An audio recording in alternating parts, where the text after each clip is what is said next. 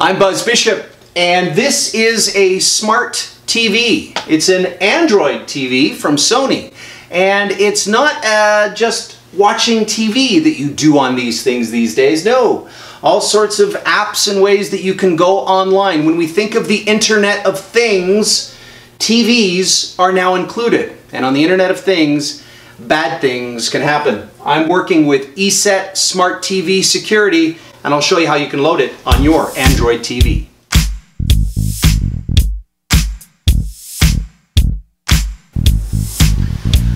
When I was growing up, all I ever wanted was my own phone in my room. My oldest son is in grade 5. He's talked about wanting a phone. He's not getting a phone in his room. Phones in 2018 are very different than the Garfield with the receiver tail that I really wanted in 1982. Same for TVs. Instead of getting a phone in my room, when I was younger, I got a TV in the playroom. We played in television on it. This Sony Bravia that I have for my sons is for their Nintendo Switch. They're gonna get to play video games on it. We don't have it plugged into a wall outlet with our TELUS provider. It's going to access content online. It's a smart TV with all sorts of apps, from Amazon to Facebook to Google Play to Netflix. This TV is now part of the Internet of Things.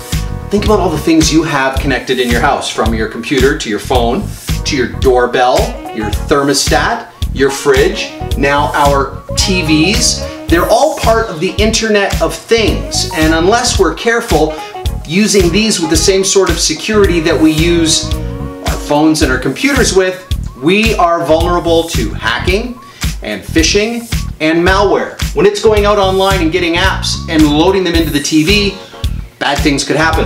That's where Eset Smart TV Security comes in. 90% of Android TVs can be hacked.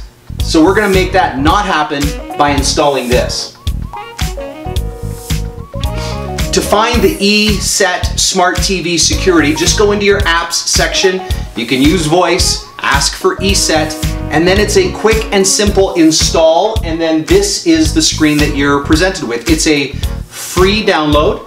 You can upgrade for $15 for a year, and it protects against phishing, antivirus, ransomware. You can set when you want the scans to go. I last had it scanned 3 days ago. You just go under advanced settings and you can schedule when you want things to happen with your Eset. So it's not interfering with your engagement while you're on watching TV or playing video games. It all happens in the background. That's antivirus. There's anti-phishing as well. And if you want, you can upgrade to get even more protection with internet browsing, one account, many devices, the ransomware shield, and scheduled scans. Like I said, it's just $1.25 a month, $15 for a year for Eset to get all of the features you need to protect yourself when you're online. And online means many different things these days.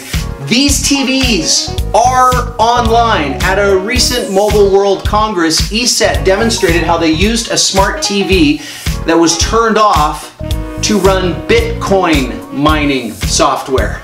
We think about these other devices that are online and we're responsible with them. We're not always thinking about our TV as an internet device. So until we have that mind shift, we really need to make sure that we're using secure solutions. The other thing that you can do is update your knowledge on phishing techniques and malware techniques. Understanding what could happen and how you can protect yourself and be a critical thinker when you're online. Watching TV is online these days. Using Eset is a great way to go. Now, back to the video games.